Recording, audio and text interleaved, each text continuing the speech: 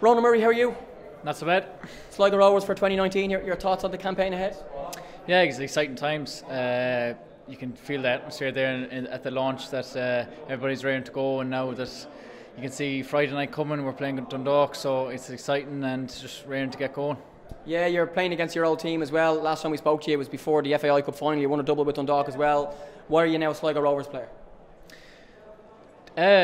Well, I enjoyed my time at Dundalk and loved every minute of it, but I felt like I need more time on the pitch, and that's why I moved home and played for Sligo. Was there much in the decision process to actually move back towards home again as opposed to living away? Yeah, of course. Dundalk was 4.5 hours from home, so it was a 9-hour round trip, so it was tough to see family and friends and stuff like that. So I think that's important as well in your life, that you need as well as success, and we had a lot of success, and I'm grateful for it, but I'm looking forward to my time at Sligo, and hopefully we can bring the club forward. Yeah, it's a new Sligo in terms of Liam Buckley, new manager, some new players, some players coming in from abroad as well that maybe over here we haven't heard too much of. How is the squad shaping up, and how has pre-season gone? Pre-season gone quite well.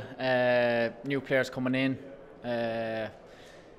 It's exciting to see what they're going to be like, but it's going to take time to adjust. Everything's going to take time to everybody bed in, new players, new manager.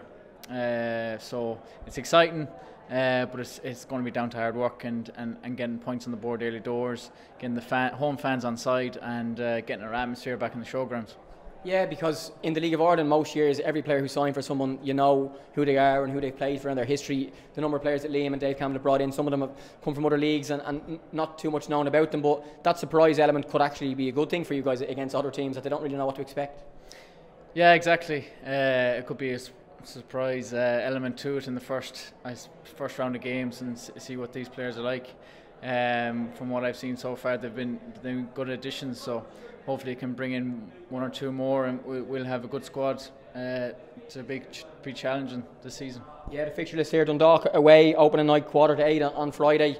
Back to your old club, back to the champions. They have a new manager as well, some new signings, but the majority of their squad are there, so a team you know quite well, and a game you'd hope to start. And I know you picked up a little knock, but from a point of view of trying to pick up points early in the season. Yeah, well, we all know Dundalk's a well-oiled machine by now. I don't think the change of manager is going to be much of a difference. I think they're going to be still that formidable force that they have been in recent years. So it's going to be a good test for us and see where we're at as a team.